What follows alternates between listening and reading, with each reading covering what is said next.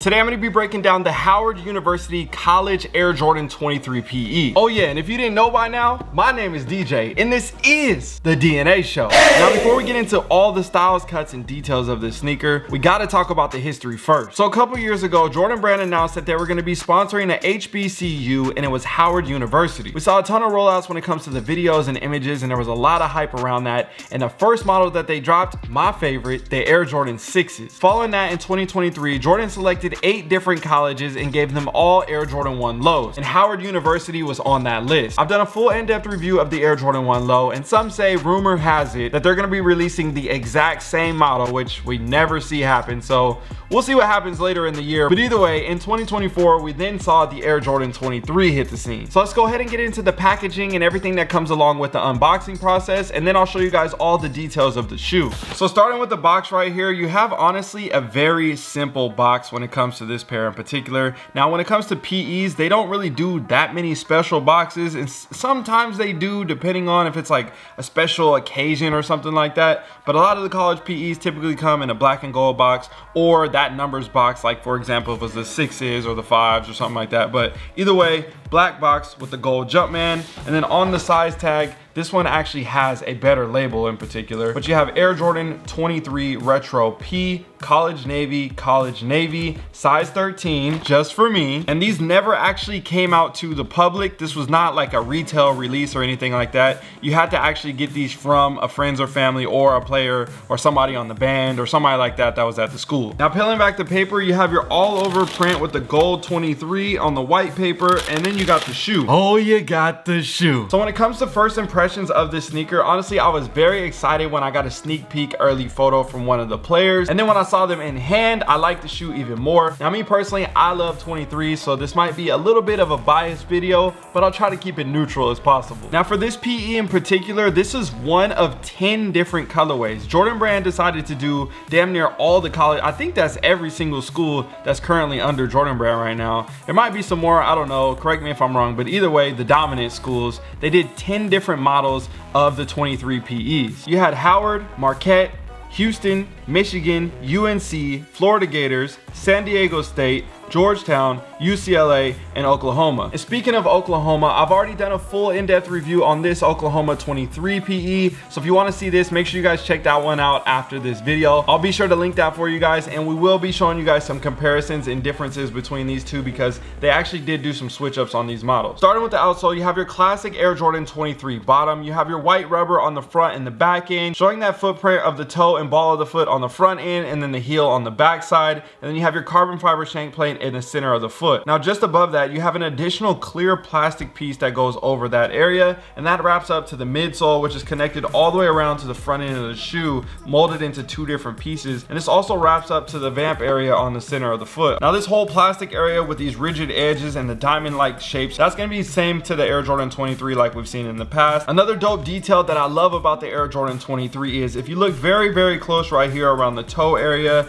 you can see there's a navy leather, but if you look even closer, you can actually see Michael Jordan's signature here in a metallic print all throughout that toe area. Continuing on with the vamp right here, you're gonna have an all-white patent leather with the perforations going up the center of the foot all throughout the tongue, and this gives you a very elevated dress shoe vibe. Now behind those perforated holes like you see in the center of the foot, you're gonna have a red material in there, so you just see in those small details. I like how they added that splash of extra color to help give it some more depth and separation. These come standard with a pair of all-white laces, and then you have your navy lace holes right here going up throughout the foot, and on the side panel this is gonna be covered with a navy suede, and then you're gonna have an image of the bison raised up on the exterior side of the foot, and going to the interior side of the foot, you can see you have the HU embroidered with the diamond stitch, and I love how they added this college branding with this on both sides of the shoe. Now just below that, you're gonna have a red stitch that's going all around the bottom end of the suede, and then also on the back end here where you have your tab, you're gonna have additional red stitching there. But on the top end right here, you're gonna have a triple stitch of the navy embroidery all throughout that section, and that's gonna transition into the collar here, which is covered in your red material. This print and style is going to be something that's standard to the Air Jordan 23 like we've seen from the past, so I like how they kept that element there. And then also you see that same kind of style here on the inside of the foot. Now I talked about on these college PEs and the new modern day retros of the Air Jordan 23s,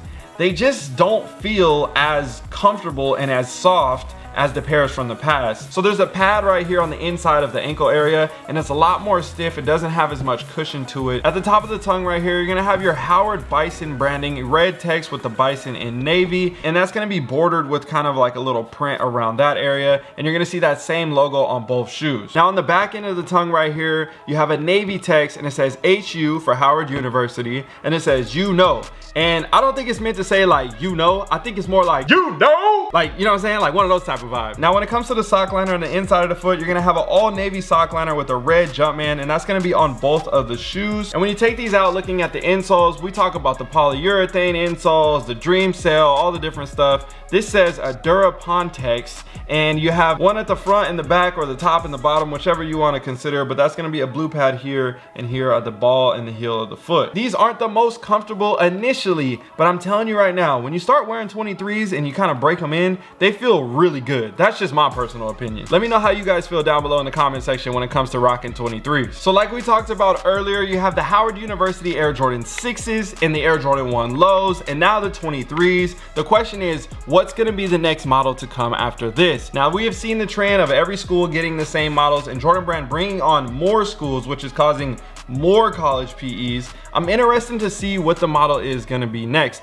Now we haven't seen the Air Jordan 7 yet with college PEs for the broad audience. We, you know, Oregon Ducks, they're like in their own lane, but for everybody else, we haven't seen that yet. So I'm still putting a bid in. My guess is the Air Jordan 7. What model do you guys think be next? Let me know down below in the comment section. Now when it comes to comparing these against the Oklahoma Air Jordan 23s, there are some differences between these. You actually have the OU, the Oklahoma University logo and branding. That's going to be in text on the outside of the shoe. So the Oklahoma, the Sooners, they have an image logo, but I'm not sure why they went without using it. Maybe it's because they don't really use that logo often and they just use the OU, so I can understand that. But I really like how they use the college mascots on the side of the foot. For example, the Bisons, the Gators, UNC, different stuff like that. To me, it looks really dope. So for the most part, everything else on this shoe is gonna be very, very similar when it comes to that aspect. Now looking at the inside of the foot, you can see you have the OU embroidered right there, so that's gonna be identical, that part. And then you got the logo on the tongue, and then you got Boomer Sooner on the back end of the tongue on these. So I've done a full review. If you guys wanna check these out, make sure you guys do. But I just wanted to show you guys the slight differences between OU and Howard and how they kind of stayed consistent with it, but changed a couple things. So if you guys want to see any other in-depth reviews of other college PEs or rare samples and exclusive models that you have never seen before, make sure you guys check out the playlist that I've created filled with samples and PEs, and don't forget to hit that subscribe button because I got a ton more of these shoes in my collection, and I can't wait to give you guys more in-depth looks like this. I would never let you down. Yo, if you made it to the end of this video and want to take your collection to the next level, I built a full community with private meetups with me and other members in the community as well. So if you want to be a part of that and get early access or behind the scene looks on how I run my businesses, this is definitely going to be a place where I can help you scale your collection and potentially start investing in other things outside of sneakers like real estate. So hit the link down below in the description and get signed up, and I'll see you guys on the inside. It's in my DNA. The only choice I like to make, what I'ma wear today. I would never let you down. It's in my DNA. The only choice I like to make, what I'ma wear today. I was made for it. It's in the DNA.